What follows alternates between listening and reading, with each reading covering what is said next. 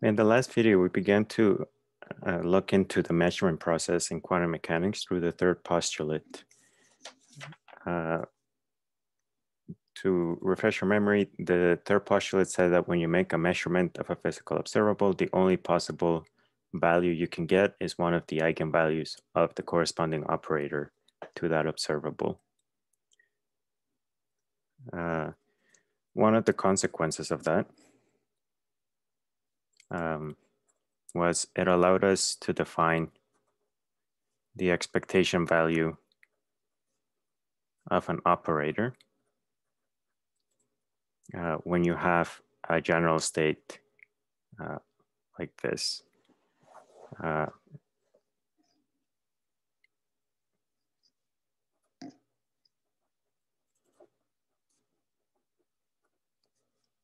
And this will denote by this. So this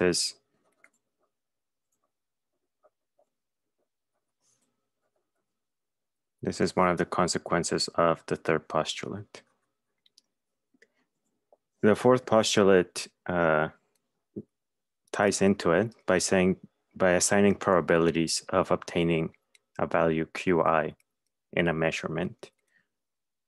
When you have a general state psi expressed as a linear superposition of the eigenfunctions of this operator.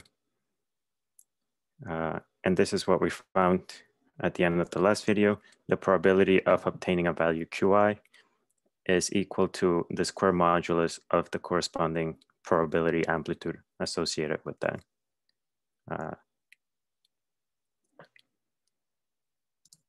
And this makes sense because remember, the probability amplitude we said tells you a little bit about how much of Qi can be found in your general state psi.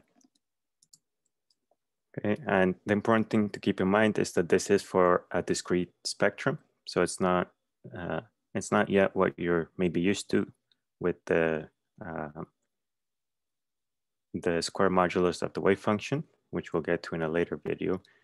But this allows you to solve a wide range of problems in quantum mechanics by finding the probability of finding a system in a particular eigenstate of an operator. So postulates 3 and 4 told us a little bit about what to expect, what we can observe when we make a measurement, but it doesn't tell us anything about what happens to the state of the system as a consequence of the measurement. This will be provided by postulate number 5, which we'll look at in the next video.